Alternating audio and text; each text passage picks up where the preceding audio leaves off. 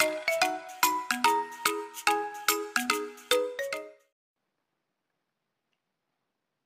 welcome back to our YouTube channel. നമ്മൾ discuss ചെയ്യാൻ പോകുന്ന ചോദ്യം നോക്കിയേ.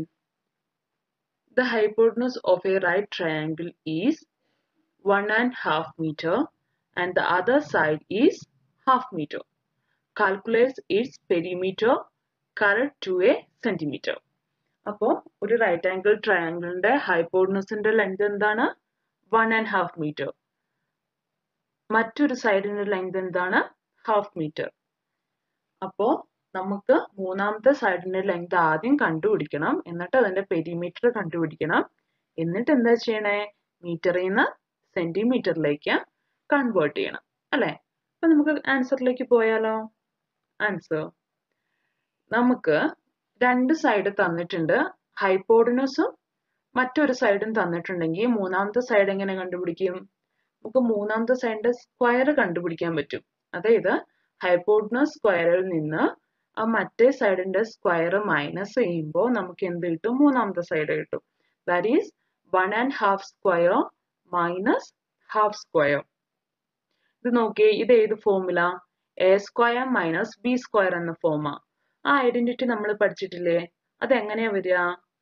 A minus B into A plus B എന്നാ വരിക അല്ലെ? അപ്പൊ നമുക്ക് എങ്ങനെ എഴുതാം? 1.5 minus half into 1.5 plus half.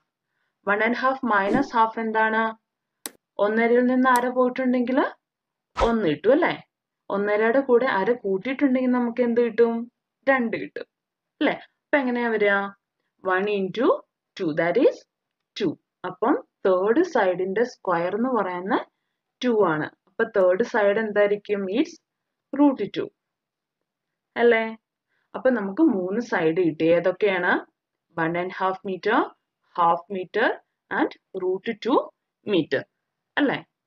അപ്പൊ നമുക്ക് പെരിമീറ്റർ എങ്ങനെ കണ്ടുപിടിക്കാം?